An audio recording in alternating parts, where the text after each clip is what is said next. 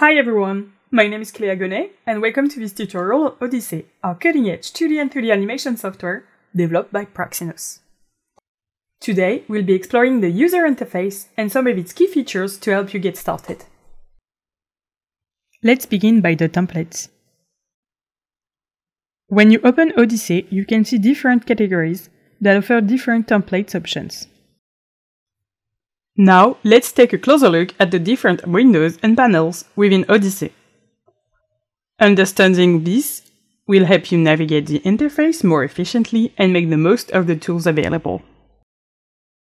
To understand Odyssey's interface, we will start by the 2D drawing category.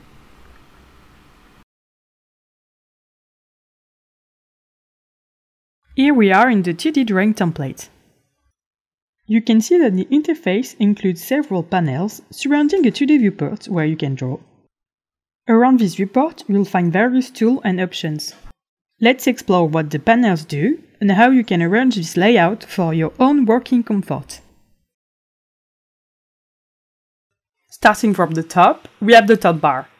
This area contains your main menus and quick access buttons for saving, undo, redo, and resetting your canvas. You can also use the brush options quick access. Next, on the left, you'll find the Tools panel. This is where you can select different tools for drawing, editing, and manipulating your artwork. On the left is the Brush Selector panel. Here you can choose from various brushes and customize them to suit your needs. Below, you'll see the Tool options. This area provides additional settings for the currently selected tool, allowing you to fine-tune your adjustments. On the right side of the workspace, we have several important panels. First is the color wheel, which allows you to select colors visually. Below the color wheel is the color slider, offering a more precise way to choose your colors. Next, we have the palette, where you can save and access your favorite colors quickly. Finally, we have the layers panel. This is crucial for managing the different elements of your project. For animation, this panel will switch to show the timeline, where you can manage your frames and keyframes. Here you can see in the animation template, the timeline has replaced the layer panel.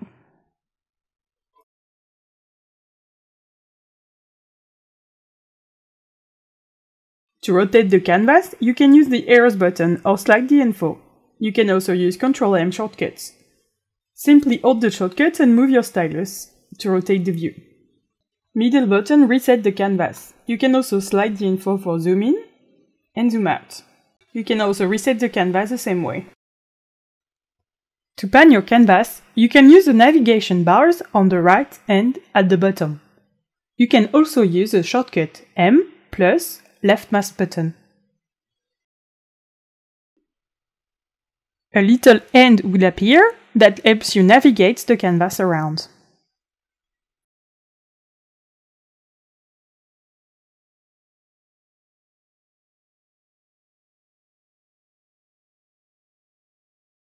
One of the powerful features of Odyssey is the ability to fully customize your workspace. This means you can rearrange any window or panel to create a layout that best suits your workflow. To customize your workspace, simply click and drag any window or panel to a new location.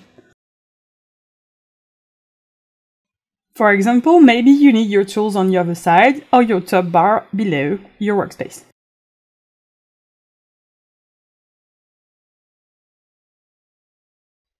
You can also resize the panels to fit your needs. Just click on the edge of a panel and drag to adjust its size.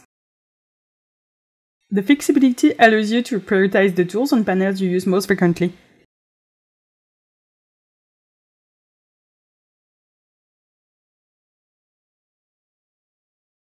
The next feature I'm going to show in the 2D animation file. I'm going to take the timeline. In Odyssey, you also have the option to dock out panels. This means you can take a panel and place it outside the main window, giving you even more flexibility. Docking out panels can be particularly useful when you need quick access to certain tools, without them obstructing your view of the canvas. As an animator, it can be very useful, mostly if you have a second screen or maybe a Cintiq. Then you can take your viewport, for example, and draw on another screen. When you want to reintegrate a panel, click on the name and hold and drag to the place you want it to go. As you can see, Odyssey indicates allocated places in your existing layout. Let me show you in a drawing layout. Let's take the color wheel as an example. To dock out the color wheel panel, click on the panel tabs and drag it away from the main workspace. Just drag the side to make it bigger.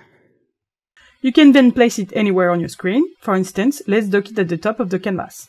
When I don't need it anymore, I can put it back in my existing layout. You can also hide the name of the panels. For that, right-click on the name and then click on Hide Tabs. It will create a blue arrow, and if you click back on it, the name goes back.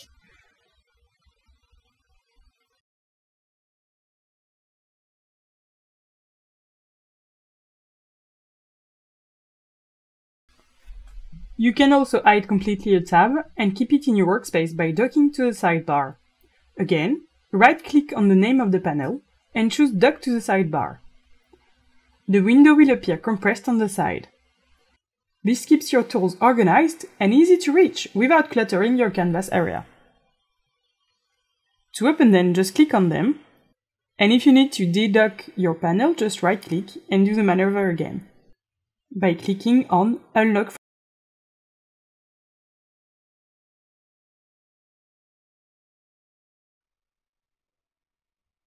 You can save a personalized layout. To do that, do your layout and then go to Window, Save Layout As, type the name of your new layout. Mine is going to be Minimized Animation Layout, and then I'm going to click on Save. Now that my layout is saved, I can go for and load a new layout. So I go into Window, Load Layout, and I choose another layout. You can also reset your layout by going to Window, Load Layout, and click on Default Editor Layout. You will find again all the panels as you can see them when you open a template.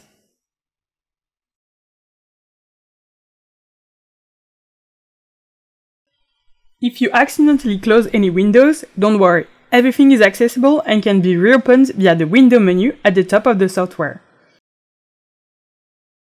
Just click on the panel name to reopen it.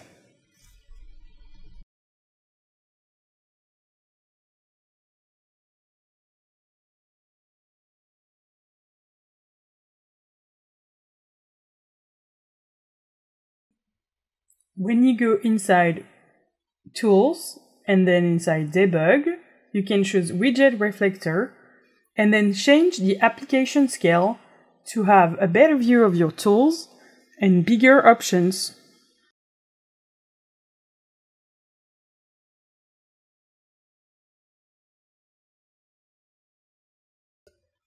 And so all this allows us to minimize the interface to have as much space as possible to animate. I can close the panels that I'm not using and dock out my file elsewhere or on another window. Thus, to minimize the interface to have as much space as possible. I can also reopen the panels I need and dock them to the sidebar for them to be handy but not visible all the time.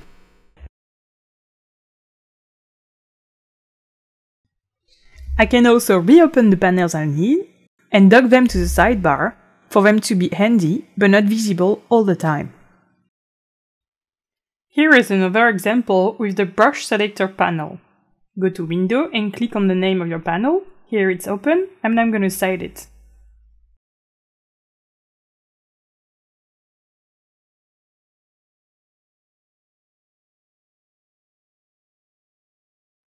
To finish, you can change the language of Odyssey. For that, go into Edit, Editor Preferences, a new window should open. Then you go into Region and Language, and you can edit and choose between English, Chinese, Japanese, and Korean. There is more languages to come in the new versions of Odyssey.